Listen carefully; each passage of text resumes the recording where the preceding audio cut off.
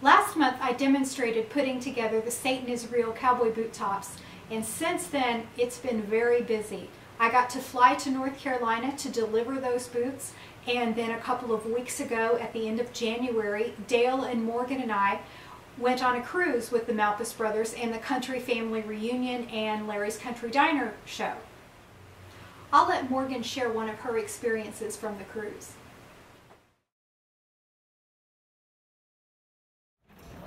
Morgan, tell everyone what you're trying. Okay, I am trying a mushroom cream soup, and I don't like mushroom, but this was the only thing I could find with the cream sauce. Everything else has tomato sauce or a meat sauce, and I hate that. So my hatred of tomatoes and meat is outweighing my hatred of mushrooms here. I'm going to be really, really brave and try this. And I want everybody to see and know and applaud me for my bravery, so we're filming it. So I'm just gonna dip my bread in this, and I hope you're zooming in on the gray color. It looks like sludge. Okay, I'm gonna be really brave.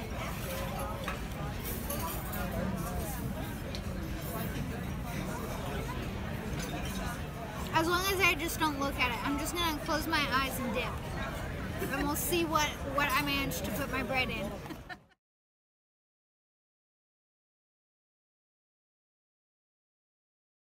There's a lady here in the audience, Lisa, right, that made the Malthus brothers a pair, each one of them, a pair of custom-made boots. And you have got to see these. They are so very, very special. Chris, can you kind of go up to the edge of the stage maybe and pull up your pants there? Yeah, let me.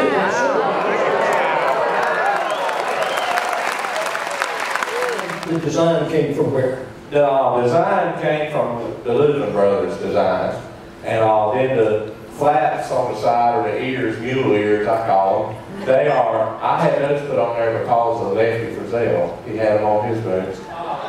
Each pair has a name, and the name of these was a song, It Hurts Me More the Second Time Around, which was a Luther Brothers song that you wrote.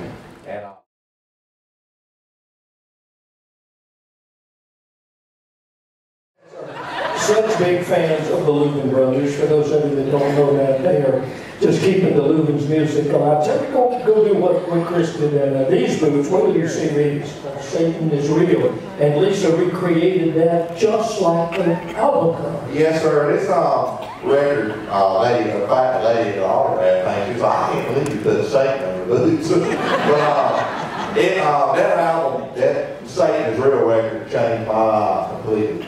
And I told her as soon as she had mentioned it to us, I said, I know exactly what I want. I want Satan is Real. And boy, she got it down to the T, man. Oh, even down to Satan's little bitty hands.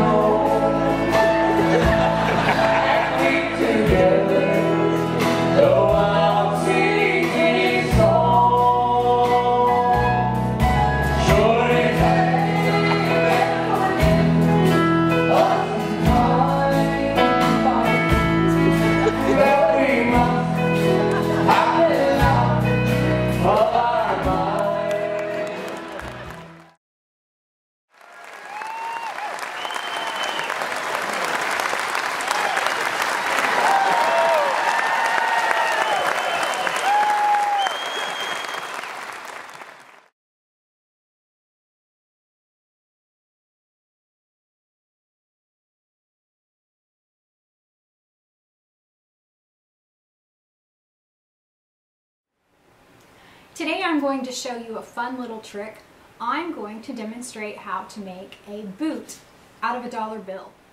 I was on an airplane one time, and in the back of the airline magazine there was an origami project. I can't remember what it was, but I kid you not, I sat with that magazine for 2 hours trying to figure out how to make whatever it was and never got it. So today I'm going to show you how to make a boot, and we'll hope that either I'm a better teacher than that magazine was, or you guys are a lot smarter than I am. Okay, I've got a $5 bill here because it was the newest and most crisp bill that I had. You can use any denomination you want. If you're feeling rich, you can use hundreds. Make yourself a pair of boots. So what we're going to start out with is just folding it in half long ways, and then we're going to fold it in half this way. Now this one is just simply to mark the middle. So crease it well, but we're not going to leave it folded. We're going to unfold it and use where the crease was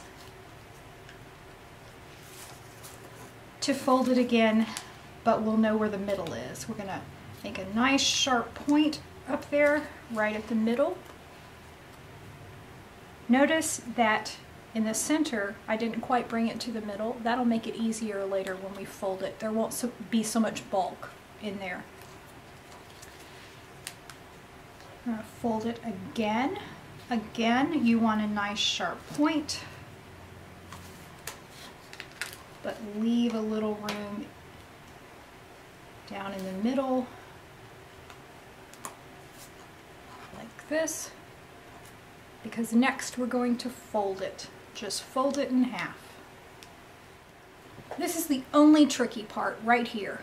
Notice that we have an angled edge and a straight edge.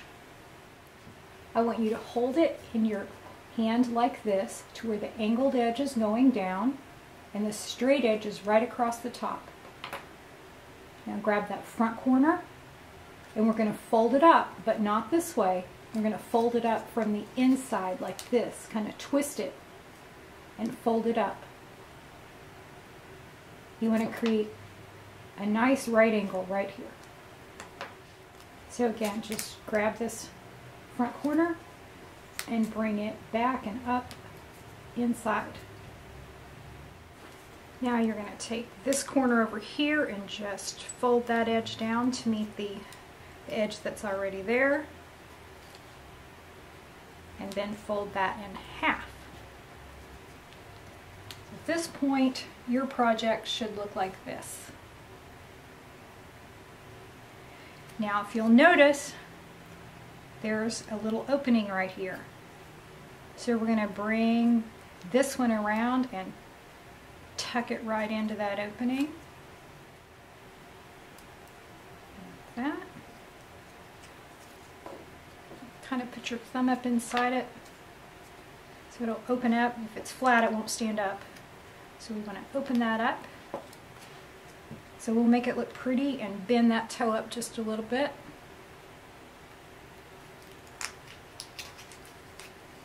Open that boot top up as well, and then if you really want some extra style points, you can fold down these corners like this. There you go. And now you have a little boot.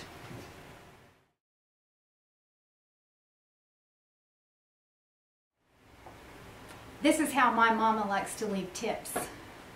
She likes to fold up her dollar into a little boot and then leave it for a tip. And if she gets the slightest opportunity, she likes to tell the waiter or the waitress that her daughter is a cowboy bootmaker.